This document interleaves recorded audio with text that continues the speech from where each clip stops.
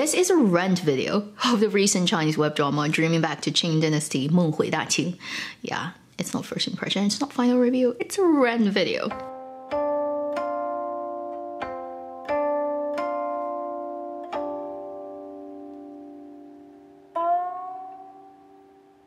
Hi, you're watching Avenue X, where a junkie on good storytelling shares their thoughts, knowledge, and occasional weird ideas on stories and how they're told. Maybe we should start to do this in the future. Once you see me actually showing up on a thumbnail of a video talking about a drama, then you know there's something special about that video. I can't call this video a first impression because I've seen this only a month ago, but still, last year. And then I haven't seen enough episodes, honestly, to say it makes a first impression video. And the thing is, I can't make myself keep watching this drama. I've clicked onto each and every episode that has aired up to this point, which is 26 or something.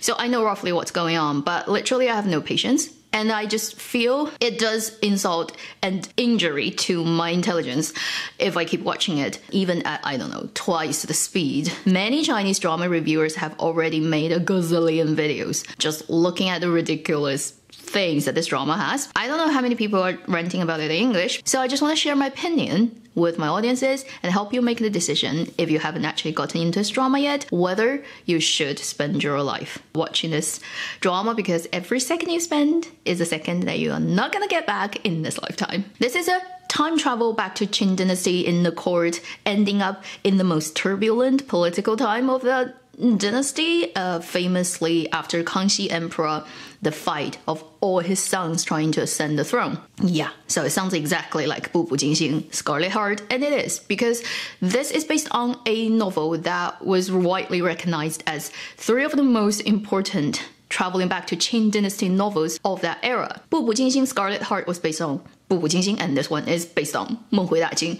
Both novels are well known. 步步惊心was made years and years ago by the same company, almost exactly same crew as you have with Dreaming Back to Qing Dynasty. It's produced by Tang Ren, it's written by the exact same scriptwriter who wrote Scarlet Heart, and then the producer team of Dreaming Back also has one person who used to be the producer of Scarlet Heart. So naturally people compare these two dramas together because in every way that you can think of, they are like twins. And the result is pretty depressing, let's just say. It kind of is saying for the past decade of Chinese drama land, nothing has improved. Everything has actually regressed, apart from technical aspects. Now we have high definition, even 4K, we have better lighting, better cameras, you know, props, everything looks more expensive, better CG, all those hardware department, as I would call it. But in terms of the software department, like casting, acting, scriptwriting, Dreaming Back is such a slap across Chinese drama land face. This is how far we have gone back to.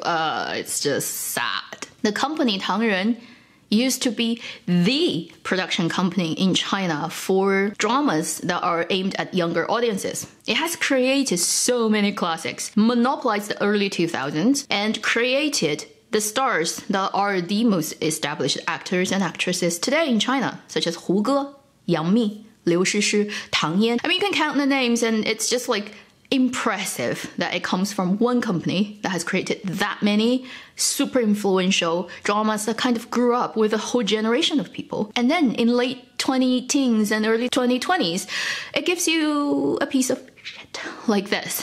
It just shows you there's no legend and there's no miracle in this world, you know. You can be the top of an industry one day, and if you are not careful and you're not working hard to keep yourself there, history and time will wash you away like you're a piece of junk on the beach. The only thing that I would say for Dreaming Back that looks good is the looks of things, you know. Pretty nice props and camera work and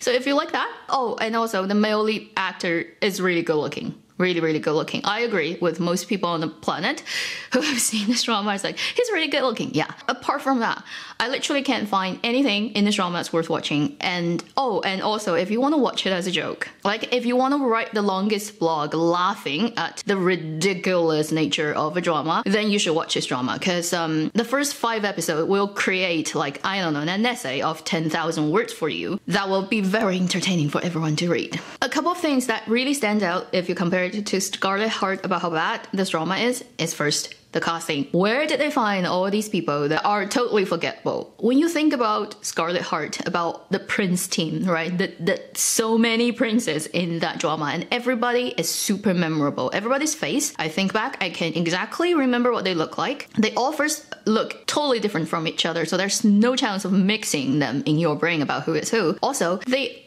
all have such distinctive character. They only need to stand there and not saying anything. You immediately get who is about what. And that's such great casting work. Not to mention the lead ones, the 4th, the 8th, the 13th, right?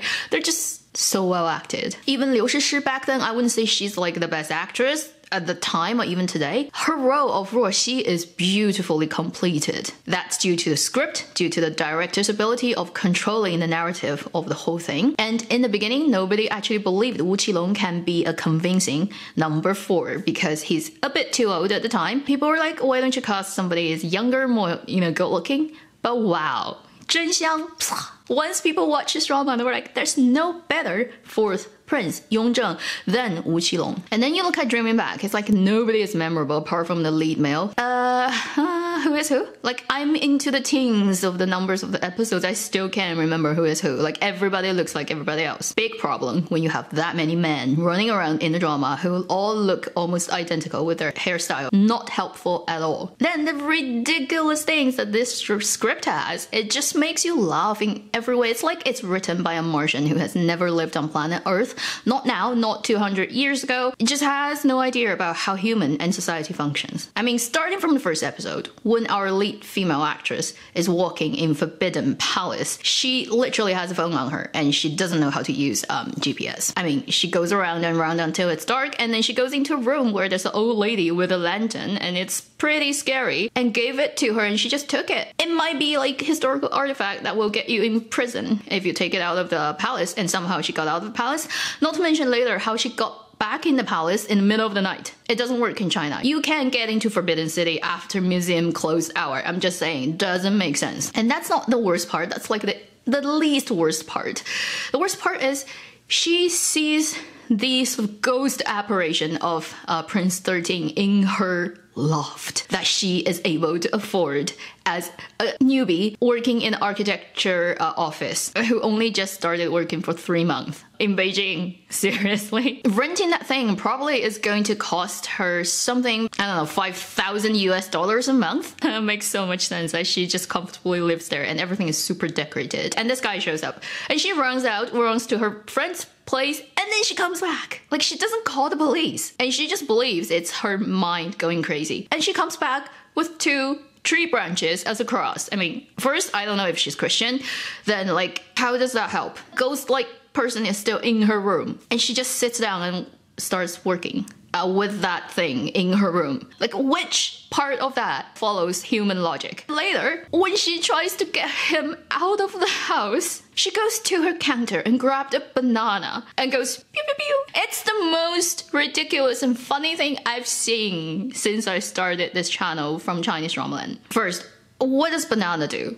Right, like, for anything, whether it's a ghost, whether it's a contemporary person pretending to be an ancient person showing up in your room, and if that person is an ancient person, why would he understand with a banana and biu biu biu it's a gun? There's like utensils right behind her, like grab, I don't know, whatever metal things. I mean, a frying pan would work better than a freaking banana. And when she starts to screaming and tries to run away, this guy just grabbed her and kissed her, and then she stopped screaming. How does it make sense for any single woman living on herself in the big city when a random guy shows up in your house? The things you should do is run away, grab your phone, call the police, maybe scream so the neighbor can come to help. I don't know, any of those things would be sensible things and reasonable things to do. And she grabs the bananas, and then she stops screaming because the guy kissed her. Who wrote that script? Does this scriptwriter think the audiences are monkeys? When she finally manages to go back to Qin Dynasty, when she gets discovered by the actual person living in Qin Dynasty that died and then kind of took her place. I mean, where did you bury the body? Why don't you change your clothes to that person's clothing? I mean, everybody, all the servants from her house just feels it's all fine that our lady suddenly just totally changed her clothes looking like an alien. And then she ends up in the palace because she wants to find Prince 13. But she enters this thing, right? 选秀女, which in Qing dynasty basically means you are in the preparation team for being concubines of the emperor, which means if you actually got selected, highly likely you become your aimed person's mother-in-law. Yeah, that makes so much sense. Not to mention when she ended up in the palace, she just easily walks around as if it's her own place and just run into Prince 13. And when they finally got together, there's a freaking meteor shower that made them lose their memory. Oh my god, like how does that work? And later, things just keeps getting more ridiculous, like going on a hunt and there's a bear attack and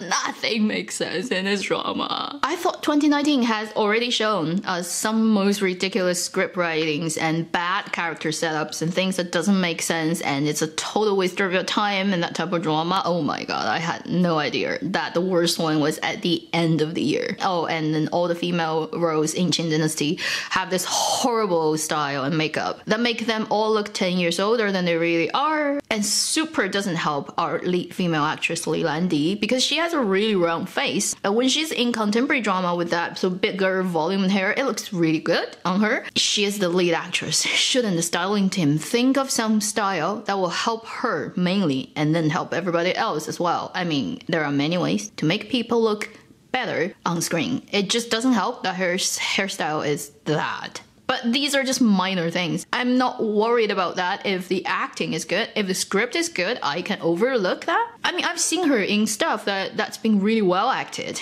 But in this drama, ugh. If you have better things to do in your life, don't watch this drama. Unless there's a very peculiar reason that's extremely personal for you. For example, you really want to see how ridiculous it is just for a laugh. Definitely valid. You really like a particular actor or actress, you just love them, you want to see them, whatever they are in, you just want to see them, obviously makes sense. Otherwise, if you're just wanting to tapping into, I don't know, something that's worth watching, entertaining enough, and not feeling you've wasted your life, don't go into this drama. Do not, okay? It's like a radioactive sign warning. Don't go into this zone. Finally, just one point. I had this chat with a friend who is very into astrology and stuff like that. And we were all both joking about how funny right now, at the end of last year and now beginning of this year, so many dramas are coming out, period dramas that are focused on Ming Dynasty. Right now there are two ongoing, 锦衣之下 Under the Power and Ming Dynasty. Then there's another one coming very soon, led by even sort of more impressed, I'd say, cast with Feng Shaofeng and Chen Baoguo. That's focused again on Ming Dynasty and also on the particular emperors at the beginning, as you see similarly to Ming Dynasty. So we have 3 Ming Dynasty drama that will come out right around this time. Then later this year, there's another one. 成化14年 is gonna come out. I was like, what is going on with Ming Dynasty? I mean, these dramas are made at different times. They should have come out at different times, but history works it, the magic, that they all crammed into one slot. They're all delayed dramas. It just happens to be showing up now. We try to find a reason from the universe why that happens, and we realized 2020 is the 600th birthday of Forbidden City. It was built by Zhu Di, the Ming Dynasty emperor that you see in Ming Dynasty, the drama. So it's exactly 600 years this year, and Gugong, Forbidden Palace, now a big museum, has huge plans and a lot of things they are designing on their way to celebrate this year of this place being existing in 600 years in China's history. Pretty magnificent. And we were like, maybe it's like the ancestors' energy is like, you know, this year should be celebrated, and let's celebrate it more with Ming Dynasty dramas, because Ming Dynasty started this palace. The Manchurian court took over when they took over China, become the second kind of owner of this palace. And now we're just like, yeah, the Qing Dynasty based dramas are just so ridiculous right now, but there are relatively high quality Ming Dynasty drama that are kind of cramming in this year. So we're like, maybe it's the universe playing its magic. Not exactly related to drama, but might be an interesting extra piece of information for my audience to know. So that's the end of this ranting video about dreaming back to Qing Dynasty, 梦回大清. And I sincerely hope that I would never ever dream back to that particular Qing Dynasty that this drama depicts. And I pray for Chinese drama land to be rid of dramas as such from now on and forever. Thank you for watching Avenue X. I'll see you in my next video. Meanwhile, live long and happy drama watching.